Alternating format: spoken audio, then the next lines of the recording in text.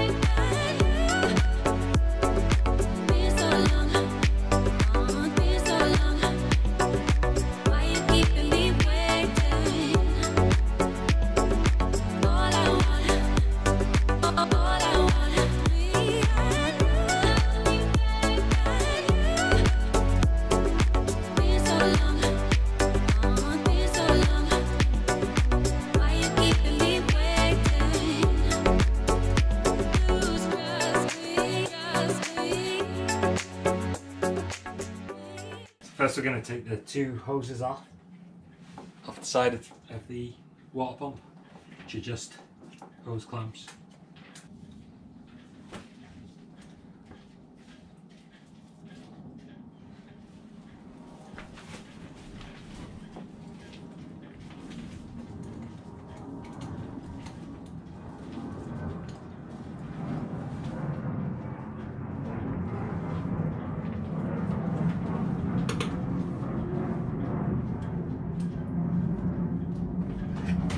Work it loose.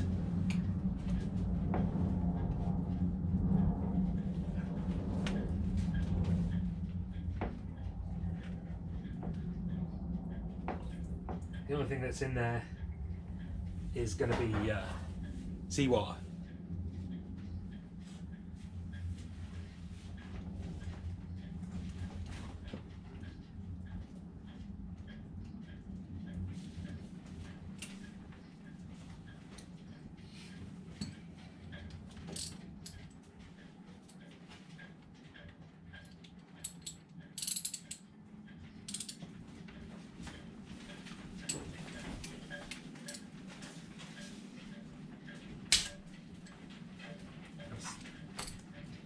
Pretty tight.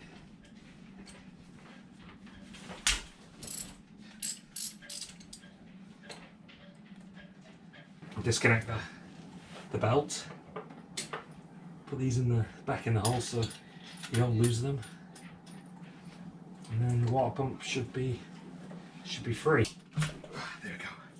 Water pump off. Alright, so this is our water pump. It's actually freezing cold because it's still only in the 30s here. However, I'm going to do this job now. So I'm going to take these screws off. It's a very simple job. Get these screws off. It don't take a lot to break them.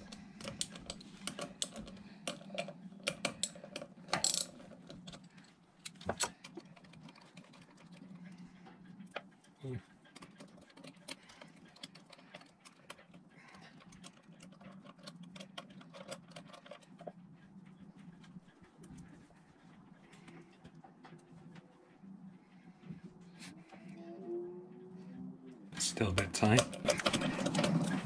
These should come off really straightforward, really easily. And then get the panel off, which should just come off. Might take a little tap to get it off, maybe not. So we get it off with a little screwdriver. Obviously we don't want to damage it. See if there's a little spot where I can pry it off. Oops, there.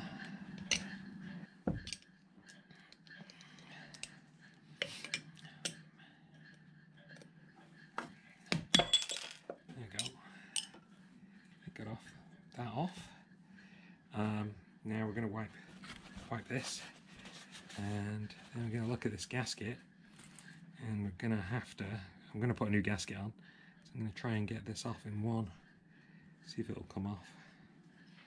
I don't want to scrape, I don't want to scratch this, but I can pry this out without breaking it. It'd probably come off in one.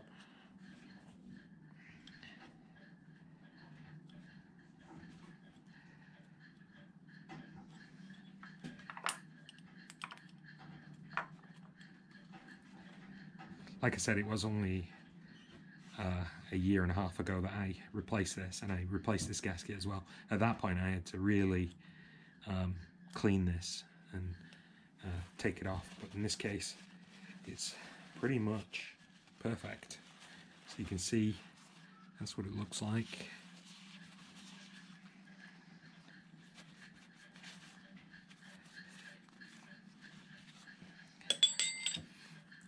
So there's the old gasket, like so. So this is the new gasket, and as you can see it's brand new, it's still sealed, Yanmar original parts, and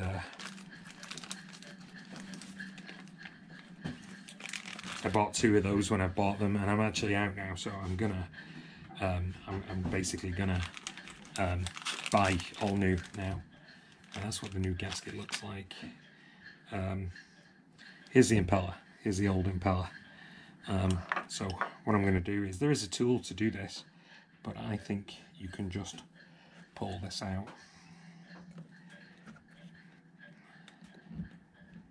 Just take your time with it. Just do it a few times on different arms. And you can see it's coming. You can see it's stuck out. We're dropping a bit of antifreeze, which is the marine the RV antifreeze, and then we're out. While we're in here and we're looking at any signs that there's anything dripping out of here, and I don't see any signs that there's anything dripping out of here, because if it's dripping out of here it means that the back seal is gone. There's a little bit of dirt in there, you can see it right there. Just pulled that out. It is dirt rather than anything else though.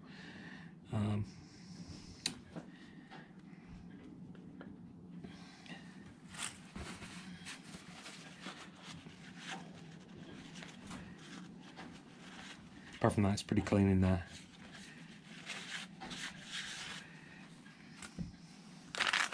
So then, new impeller. Yeah.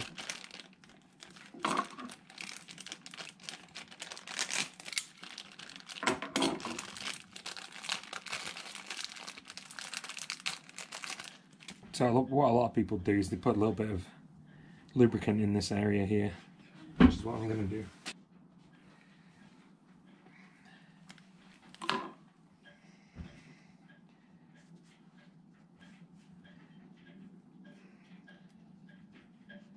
Just going to put a little bit of lubricant in that area there, which is where the parts will get compressed in the first place.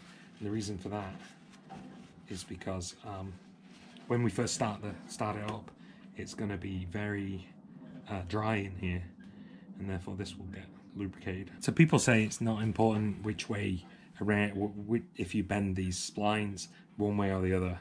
I would rather make sure that I put them bent in the right direction they're going to be traveling in, at least for the first start up. And it's a little tricky, but just work it a little bit. And what you'll do is you'll see that actually that one looks like it's bending a little bit the other way, but it'll be fine. You're gonna spin it that way, and then once you've got it on and the spline is aligned, just push it home. Right, so what you'll see is that as it goes around, it does that, and it pulls the water in and pushes it that way. So that's in now. And what we're going to do is going to put the new gasket on here like so, and it's going to match. It's going to match up with the holes. So you can see it's matching like that, and then the plate goes on top. Just You can see the witness mark where the old one has been on the plate. I got a bit of water on there, so I'm just going to wipe it off. And then it's going to go down on here like so. I'm going to throw a couple of these screws in to make sure everything's aligned. Just hand tight. Not hand tight, just in, not hand tight.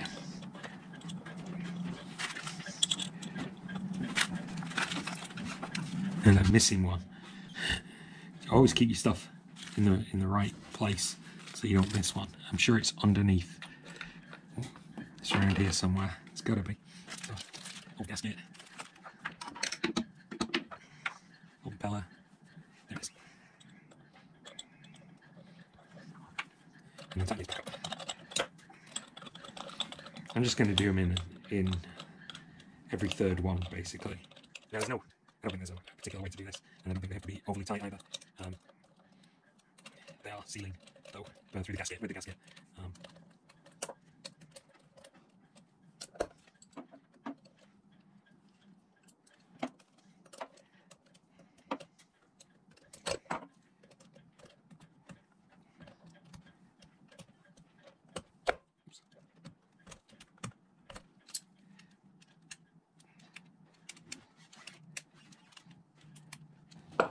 Okay, and that's all back together. It's a pretty simple job. Put this line back on, which was a pain to get off before. So I'm just going to do it now while I can. And that's pretty straightforward. I can do the screw up later. Then take this out and take this out. And put those in loosely like that. I'm going to throw this around while I can. Make sure that the this is on the pulley on this that's on the drive shaft. This is the crank here. To make sure the pulley, the belt is on the pulley here behind before you do this.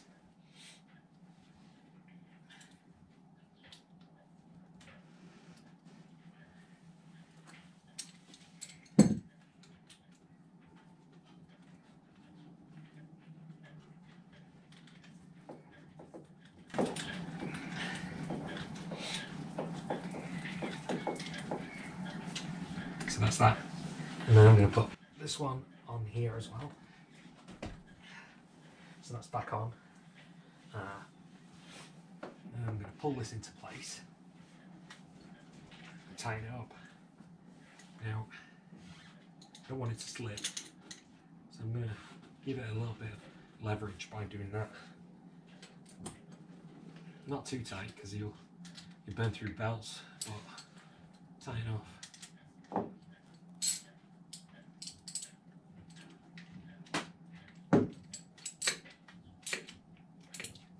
I always check them as well in the season.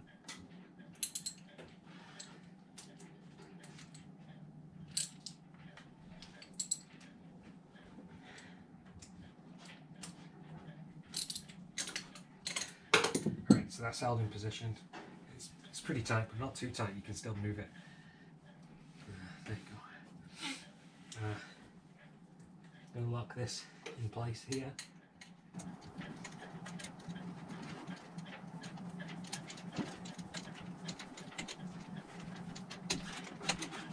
Just visually take a look at them, make sure they're in the right places.